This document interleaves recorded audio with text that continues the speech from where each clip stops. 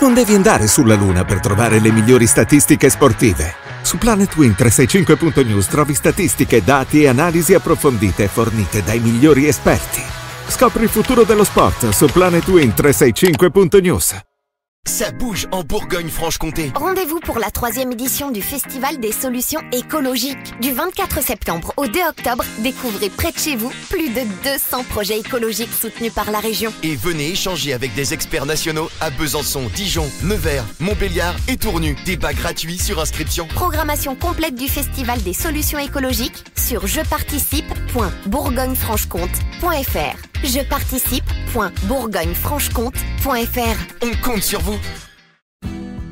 Fuori fa buio e un fuoco acceso suona sotto un cielo stellato.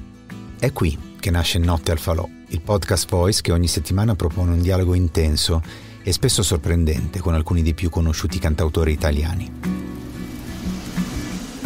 È un momento per scoprire artisti e persone sotto una nuova luce e verificare se davvero le canzoni sono più belle di chi le fa. Io sono Nicolò Agliardi, cerca Notte al Falò sulla tua app di streaming preferita. L'epoca della cancellazione, della chiusura totale. Mi vogliono cancellare Omero, poiché è razzista, suprematista. Mi vogliono cancellare Mozart, poiché musica bianca, legata al periodo schiavista. Io davanti a queste due cose mi indigno, rimango allibito, soffro. Tuttavia non ho paura perché sono pezzi di storia troppo grandi. Puoi provarci, ma non puoi cancellare Omero. Puoi provarci, ma non puoi cancellare Mozart.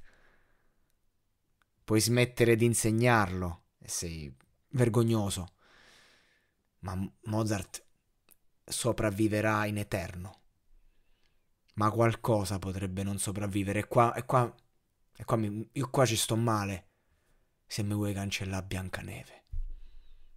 Non era neanche la mia fiaba preferita. Mi sono legato a tutti i Walt Disney, a tutti i cartoni di quell'epoca, a tutte le fiabe, le favole. Io sono legato a ognuna di loro.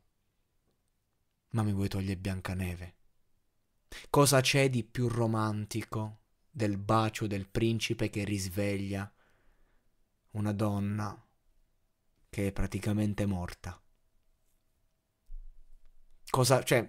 Quante ragazzine, quante bambine, quante giovani donne, quante donne stanno ancora aspettando quel bacio? Quante hanno sognato? Non ci prendiamo in giro, ragazzi. Questa cultura della cancellazione non è proporzionale alla libertà. Questo mi ferisce ancora di più. La cultura della cancellazione serve a tutelare la libertà. È assurdo. È come dire: per fermare la violenza dobbiamo essere violenti. Questa è violenza pura. Voler cancellare Omero, voler cancellare Mozart, voler cancellare Biancaneve è violenza inaudita. Perché? Perché qualcuno potrebbe offendersi in quanto il bacio non era consensuale e quindi dà l'ok alla molestia. Ragazzi, non prendiamoci in giro. Che vogliamo fa? Il principe azzurro non va bene. Dobbiamo fare la principessa azzurra. Non lo so, ragazzi. Per legittimare che cosa? La libertà. Sono esempi, sono metafore. Una ragazza lesbica, un uomo omosessuale può vedere il principe azzurro e immettersi nella donna e viceversa. Basta usare l'immaginazione. Una persona omosessuale può sognare il principe azzurro, anche se la protagonista della storia è una ragazza. Una bambina ha il diritto di sognare il principe azzurro che ti bacia. Non capisco perché Dobbiamo andare a vedere il marcio su tutto. Non è libertà questa. Questa è gli occhi della follia, gli occhi della persona che non ha gli occhi del bambino, per intenderci. Li avete voi che vedete la follia ovunque. Cioè, io sono veramente infastidito da tutto questo. Soprattutto perché tutto questo nasce dalla difesa di un valore puro come quello della libertà. Viva l'amore, tutto. Come se l'amore fosse una cosa che si compra al mercato o che si impara così. Un quindicenne è libero di amare, come se sapesse cos'è l'amore. Qui non c'è, cioè, non lo so ragazzi, io sono veramente, non c'è motivo di cancellare tutto quello che è stato. Quello che è stato va ricordato, va tenuto e bisogna andare avanti, nel bene e nel male. Ciò che è stato buono, ciò che è stato cattivo, è stato cattivo. Ricordare vuol dire proseguire, cancellare vuol dire distruggere. La cultura di oggi. Mi è venuto in mente, no? Parlavo in un gruppo WhatsApp, si parlava, è un gruppo di maschi, no? I gruppi viscidi, dove si parla in maniera colloquiale, da bar, giusto? Dove c'è l'ignoranza, perché purtroppo non tutti sono così colti o così intelligenti e profondi da riuscire a parlare. Eppure io vi assicuro che i cuori più buoni, le persone più buone, le ho viste non in grado di capire certi discorsi. Quindi anche qui, come si misura la purezza di un cuore? Dalle parole che si dicono. Una persona che non riesce a capire certi concetti moderni è per forza una cattiva persona?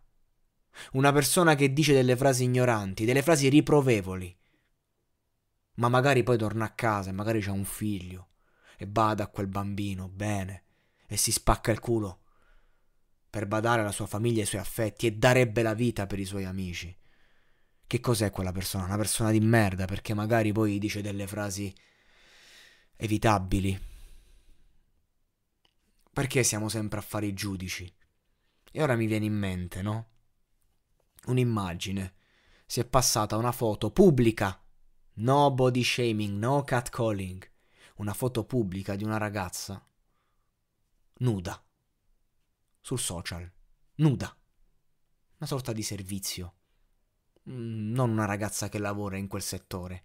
Una ragazza che si è fatta fotografare nuda e l'ha messa su Instagram la foto. Bellissima, eh? Bellissima ragazza, bellissima foto. Anche artistica, fatta in un certo modo. Ora, quello che mi sono chiesto nel vedere questa foto è: tu hai tutto il diritto di metterla, tutta la libertà, assolutamente. Ci stiamo battendo affinché una persona possa immettere una foto di se stessa nuda. O possa mettere foto, storie di se stessa provocanti, tutto il diritto. Io sono per la libertà totale. Stiamo tutelando la libertà, ma io poi mi viene da chiedere a uno psicologo, a uno psicanalista, a uno psichiatra, l'esigenza di immettere, non per motivazione di lavoro, una foto di se stessi nudi o di esporsi in continuazione è una cosa normale? Io ad esempio tutti i giorni faccio delle recensioni, parlo, lo faccio per lavoro, guadagno, immetto questo podcast attraverso un host e mi vengono pagate, ho dei contratti, devo fare dei contenuti, bene. Ma se io non ci guadagnassi nulla e tutti i giorni come un pazzo facessi tutte queste recensioni e parlerei sempre di tutto ciò che accade, non lo so se sarebbe poi così normale. Sarei un po' un folle. Lo faccio per lavoro. Questo diciamo un po' mi legittima. Però una persona che sente sempre il bisogno di esporsi, di mettersi a nudo perennemente, è una cosa così sana, così normale. Si dovrebbe lavorare su di sé. Io più vado avanti nel mio percorso di vita, più nella vita ho fatto psicanalisi e meno ho usato il social, meno ho avuto esigenza di mettermi in piazza, più ho sentito l'esigenza di farmi i cazzi mia, per intenderci. Una ragazza che si mette nuda lo fa perché Se non sei nessuno lo fai perché hai bisogno magari di visibilità, perché speri che attraverso rompendo quell'algoritmo, prendendo click su click su click su click, magari tu puoi trasformarlo in un lavoro e finalmente sarai libera di guadagnare postando delle foto. E non è così che funziona questo mondo, che io conosco bene. Però io lo capisco questo discorso, ma a che prezzo ha questa libertà? E ora arriviamo al nocciolo. Tu, ragazza, che io ti ho vista nuda, se io fossi il tuo fidanzato, non esclusivo, puoi andare con chiunque perché i rapporti sono liberali, ok, ma quando entriamo in intimità, non lo vediamo con il lato porco, maiale del sesso, lasciamo stare, ma quando andiamo in intimità e io ti vedo nuda, la stessa nudità che hai mostrato al mondo, che valore ha per me poi? Cioè, no, va bene, assolutamente, ognuno ha il diritto. Allora le modelle che lo fanno per lavoro, che si spogliano, non possono farlo. No, non ho detto questo. Sto solo dicendo che valore ha per me. Che valore ha per te che ti spogli davanti a me dopo che ti sei spogliata davanti al mondo intero. È una domanda, non è un giudizio, ragazzi, è una domanda. Mi sono posto questa domanda. Per me, una ragazza che invece, esempio, fa carriera nel mondo del porno, io non la giudico minimamente. Un lavoro rispettabilissimo. Il lavoro va sempre rispettato, ma se tu vuoi far carriera in quel settore, io alzo le mani. Per me non sei una puttana se fai video porno. Affatto. Così come non sei una puttana se ti svesti nuda, nelle foto, per carità. Per me sei una puttana se svendi il tuo corpo per soldi. E anche lì ho massimo rispetto per le mestieranti. Però io rispetto una persona che dice, oh, io voglio fare carriera in questo settore. Cazzo. In bocca al lupo, cioè comunque c'è dell'arte, regia, no? Non è facile, tra l'altro, fare il porno. Non è facile per niente. Non è che ti diverti, non è che godi mentre fai il porno. È lavoro. Godi quando fai sesso con il tuo uomo, non quando fai sesso con la tua donna, no? Perché dobbiamo sempre fare dirlo, perché altrimenti qualcuno si può offendere.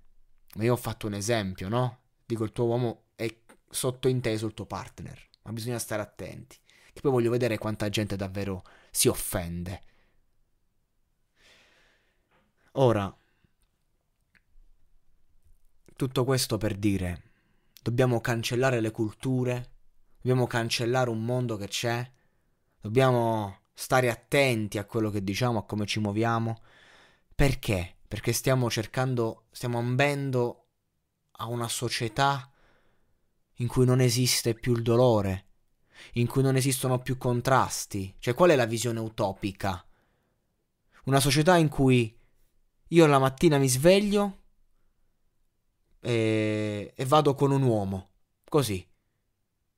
Non mi domando se io lo amo o se non lo amo, perché io sono libero, quindi mi sveglio, fino a ieri sono stato etero, domani vado con un uomo, davanti a tutti, e tutti mi diranno che belli che siete. Sto facendo, no? Poi la sera mi faccio uno shot nudo, lo posto, e vado con una donna, già che ci sono, sempre libertà, totale.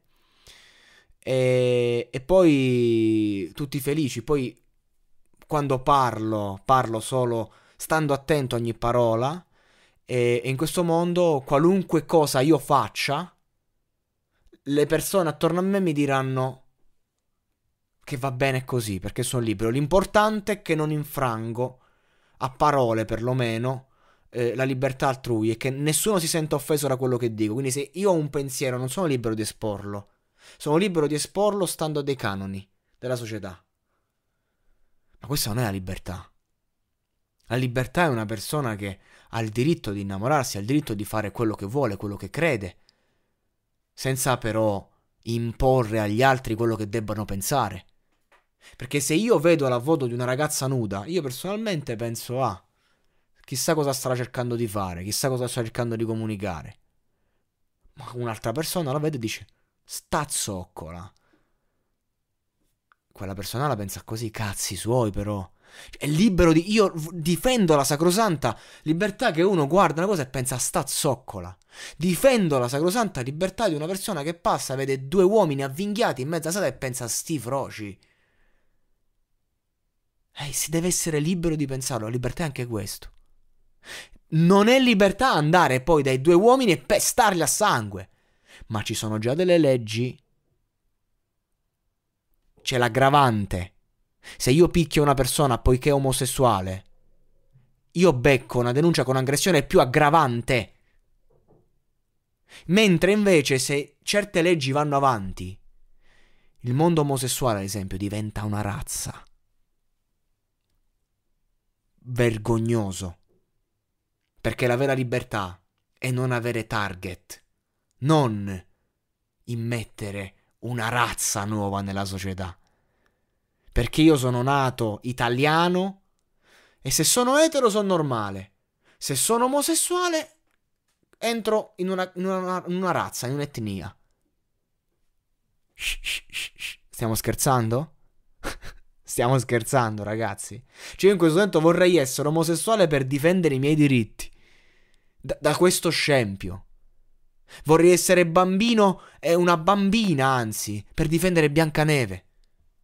Vorrei essere un musicista per difendere Mozart. Vorrei essere un poeta per difendere Omero. Perché tutto questo non sta portando a un mondo più libero. Dov'è la luce? Io non vedo la luce. È questo che mi spaventa. Sento tante cose, tanti giudizi. Ma la verità è che cosa vogliamo placare? L'odio. Per me non si combatte così l'odio. Giudicando chi non sa capire e difendendo, mettendo dei limiti, dei paletti. Per me l'odio si combatte con la compassione, con la pietà, con la fiducia, con la speranza. Con la fiducia che una persona che vede due uomini baciarsi e gli dice frocio de merda. La fiducia è che quella persona, mentre mentre promuove l'odio, capisca e si senta una merda. E che prima o poi accade, perché quando promuoviamo odio, lo sappiamo che non stiamo facendo la cosa giusta. Ma se noi mettiamo limiti, la persona che si sente ancora più limitata, allora lo fa ancora di più, ma lo fa perché? Perché dice tutto questo è assurdo. E allora persone anche di veduta liberale diventano cattive. Perché i limiti portano alla cattiveria. Perché le stesse persone che fanno questi discorsi sono le stesse che poi dicono il proibizionismo fa male, dobbiamo liberalizzare le droghe, la droga leggera. E io sono d'accordissimo, non fumo più, ho fumato per tanti anni, magari in quegli anni potevo andare a un fottuto club in Italia, nel mio paese. Magari. Quante tasse verrebbero risparmiate ai cittadini, quanti soldi tolti alla mafia. Pazzesco, sarebbe meraviglioso. E soprattutto si toglierebbe quel bisogno di dover, no, tutti questi ragazzi che fanno i malandrini, gli spaccini. No, se vuoi diventare uno spacciatore poi devi spacciare la coca. E la coca è un mercato molto differente, in cui non è che puoi farlo come occasionale. Lo fai se c'hai quella vocazione là e poi paghi le conseguenze. Ma non è che oggi puoi prendere e metterti a vendere l'erba, lo fanno tutti. Lo fanno anche i bambini. Ma metterti a vendere la coca e farlo per anni, farlo come professione, non lo fanno tutti, perché è un mondo di merda. Bene. Quindi la stessa gente che dice no al proibizionismo, e per me ha ragione, è la stessa che poi induce paletti e genera proibizionismo. Io sono nessuno. Per me possiamo fare quello che vogliamo, possiamo andare nella direzione che crediamo giusta, ok, va bene, il futuro sia il futuro, tanto gli equilibri si creano. E io ho fiducia nell'essere umano, ma lasciate stare il passato, perché nel bene e nel male il passato è scuola.